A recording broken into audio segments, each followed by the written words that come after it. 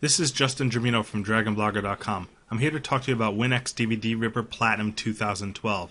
This is the latest application from WinX DVD that allows you to rip your DVDs and convert them to any media format of your choice. I happen to like using the product, and I use it often to convert my movies. I have over 200 DVDs at my house. My kids want to go on vacation, they want to take their Kindle Fires. I use WinX DVD Ripper Platinum to take a lot of those DVDs, burn them into Kindle Fire format compatible movies or iPad format compatible movies. That way I could take them on the road for portability. So what you want to do is you want to fire up WinX DVD Ripper Platinum, and you want to just select disk when you got a DVD in your DVD drive. In this case I have Megamind. If you have multiple DVD drives, you'll select which movie you want to rip. Click on the OK button. The next thing you'll see is the output profile. This is for you to choose the device you actually want to write the output video file to. It remembers your recent profile, and you could see I recently converted this movie to Kindle Fire H.264 format.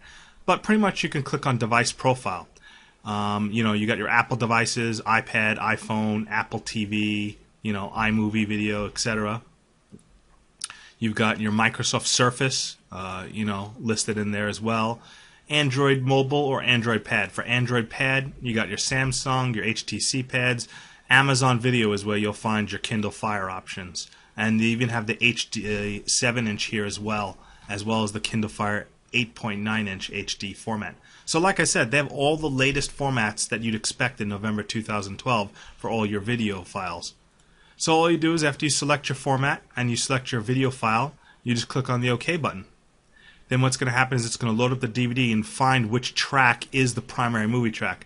Typically you'll only want to rip the track that has the exact length of the movie. In this case, this track has 1 hour and 35 minutes, and it's the English standard track of the movie. You don't need the rest of the junk typically, unless you need to pull out other languages or different audio formats or captioning or something like that. So that's typically what it will find it automatically. Typically, I've almost never seen it to where it doesn't find it and pick it automatically. You could also choose to rip out the subtitling as well, so that way the subtitles show up on the movie that you rip to your video file. When you're done, just select the destination folder. Obviously if you have an SSD drive, it'll rip faster from the DVD-ROM, but ultimately it can only rip as fast as your CD-ROM can read, and B, as fast as your hard drive folder can write to. So SSD drives will write faster than, say, a platter drive. And click on Run when you're ready. If you have multiple cores, you can also select how many cores you want to use as well. Click on Run, and then usually you're good to go. It'll give you an estimate, but I find that the remaining time drops dramatically as it starts writing and burning. So when it pops up with its initial estimate, it might say an hour, 45 minutes. But at least on my computer, it runs Core i7 at 4.4 gigahertz processors. I'm writing to a 5400 RPM 2 terabyte drive, not my SSD drive, and I can usually get it done in about 20 minutes for an hour and a half movie, maybe 30 minutes for a 2-hour movie. Like I said, when it's done, you'll be able to just simply open up the output file. I'm going to stop it and not let it go again. I'll show you what it looks like here. Click on the Open, and then in your destination folder, you'll see your output movie. This is the new one I just started and stopped. You can tell it's small and 28 megs. This is the final one I did yesterday. It's 918 megs, which is fine.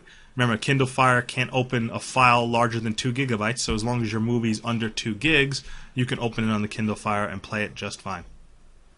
This was a little tutorial on how to rip movies from your DVD with WinX DVD Ripper Platinum 2012. Thank you for watching.